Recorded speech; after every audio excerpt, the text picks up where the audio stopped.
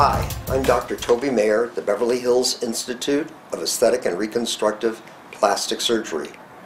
We've been doing facial plastic surgery for more than 35 years, and we like a natural look. We have our patients bring in pictures of faces that they like to give us just an idea of what things they like and how much of that particular feature they like. So this year for jawline and cheeks, in the male, we had Johnny Depp and Justin Timberlake. And you'll see that the features of both of them are the same. They both have very good cheeks. They have prominent cheeks. They're not flat. They have a prominent chin and male jawline. Without the beard, you can tell on Justin Timberlake that this is even more pronounced. It's interesting to note that Justin Timberlake's chin is just a little bit lower here than it is here. So no one has a perfect face. I would bet that if you asked Justin Timberlake, do you have an asymmetric chin, he would say no, because he's never noticed it.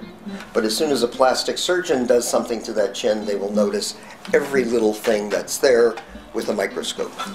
So let's take a look at how we take someone and make them closer to this, not an exact model of this. This patient comes in and he's the antithesis of the previous picture of Johnny Depp or of Justin Timberlake. He has very flat cheeks, almost no cheek and no chin, and his jawline is obscured because of excess fat. So this patient has had a chin implant, he's had jawline contouring with liposuction, and he's had cheek implants to fill out both cheek areas.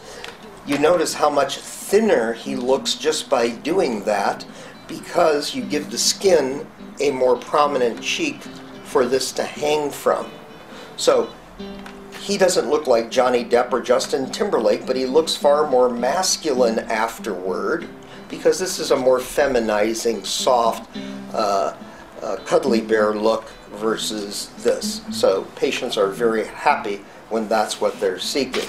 If we look at an older patient who'd like to have that same sort of bone construction that he had when he was young, you see what's happened here is the cheek looks flatter as he's aged. In all of us, this drops forward and down, and so he needs a facelift to reposition this, as well as remove some of the excess muscles to reestablish the jawline. If we look in the after picture, you see you don't see a scar because the incision was done inside, so there's no scar in front of the ear. He just looks rested. He's a professional person, so he doesn't want to have a done, pulled look. So we don't want to do that. We just want to give him back those male characteristics of a good cheek and a good jawline without looking artificial. No one realizes that he's had surgery because he has a very natural look.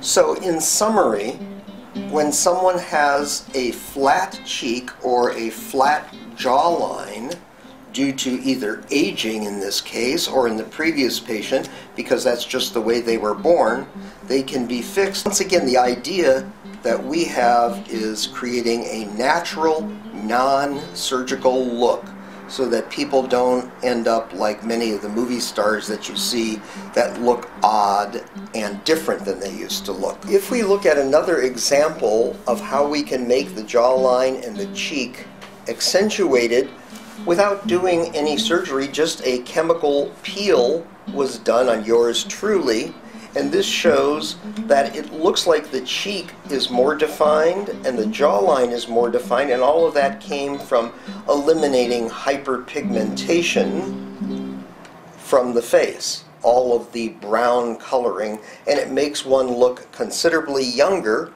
and no surgery is needed. That's why you have to see a competent plastic surgeon to give you the choices that are needed in achieving your goals, not the surgeon's goals. You make me feel so young. You make me feel so spring has sprung. And every time I see you grin, I'm such a happy individual. individual the moment that you speak.